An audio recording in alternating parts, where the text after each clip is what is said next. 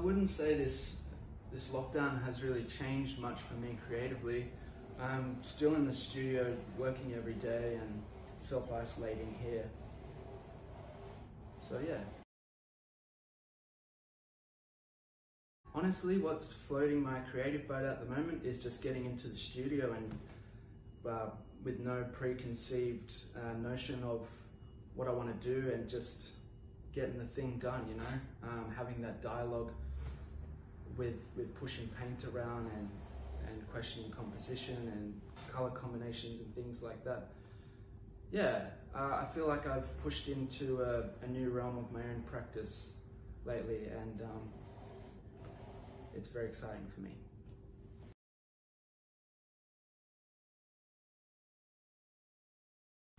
This might sound a bit funny, but I think my biggest inspiration is actually myself. I've really come so far, and I'm really proud of myself for that. You know, I'm living my dream right now and count my blessings and everything I have, my studio, being able to work full-time as an artist. That's really inspiring to me. And I learned many years ago to treat myself as my own best friend and really try to challenge myself and see how far I can take things. But of course, music, photography, film, art, it all inspires me as well. So yeah.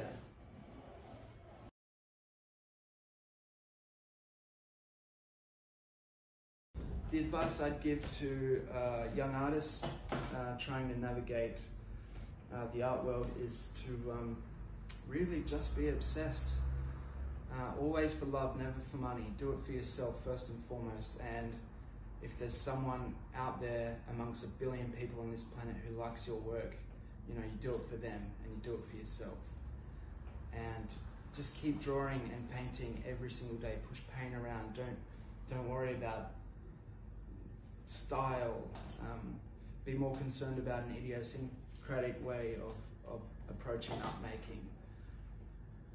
Push some paint around, make some marks, take those marks away, cut it all up, glue it all back together. So yeah, that would be my advice, is to be passionate, be obsessed with what you do, and see as many art shows as you can, and stay humble.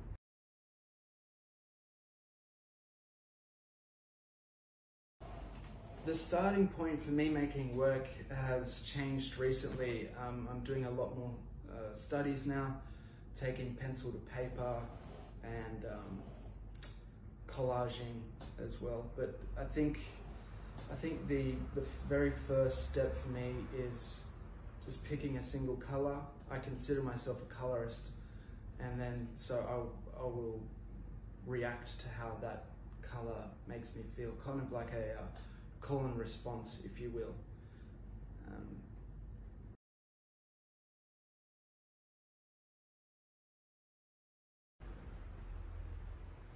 I think the most important part of the creative process for me is really critiquing my own work and just sitting back and looking at it for however long and seeing what works, what doesn't work, and not being afraid to blow that image up either and to start again.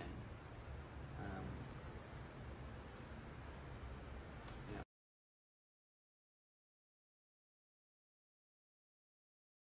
What does painting do for me? Well, painting, it gets my rocks off. Truly, it's saved my life and it continues to save my life.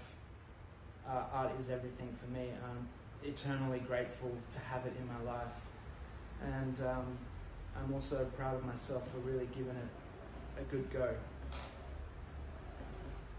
But it gets my rocks off.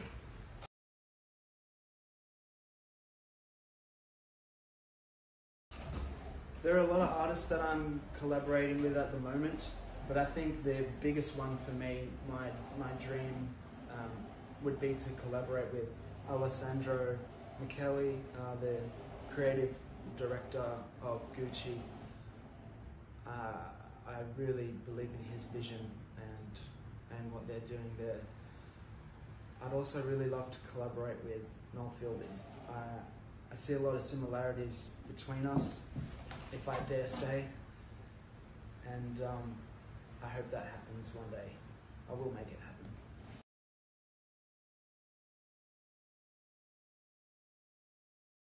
What creative plans do I have for the new world?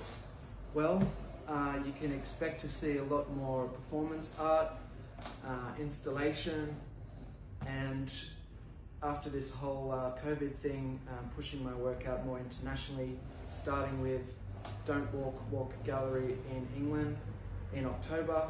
I'm super excited for that, and fingers crossed I can fly over there and hang out in England for a little bit.